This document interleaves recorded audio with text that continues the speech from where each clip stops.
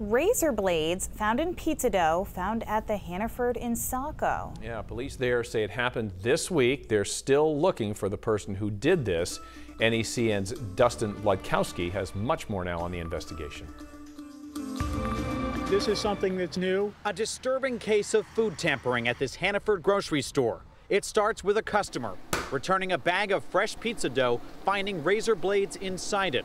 Right away, Hannaford issued a recall for anyone who bought fresh dough at the Saco store between 2 p.m. Monday and 10 a.m. Tuesday. The blades were broken and put into the pizza dough. Police say the suspect punctured the bag to get the blades inside. It isn't clear how many they got to, but the suspect's on video. From watching the surveillance footage, there were numerous bags that the person we're looking to talk to picked up. 2 bags were recovered, but it isn't clear how many were bought and taken home before the recall.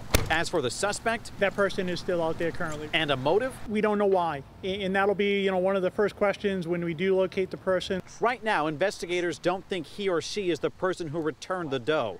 They also say there have been no reported injuries, and any dough at the store should be just fine to buy. Yes, I would say that people are safe going in and out of the supermarkets and purchasing everything. Meantime, Hannaford says it'll give full refunds to anyone who returns dough bought in the recall time frame.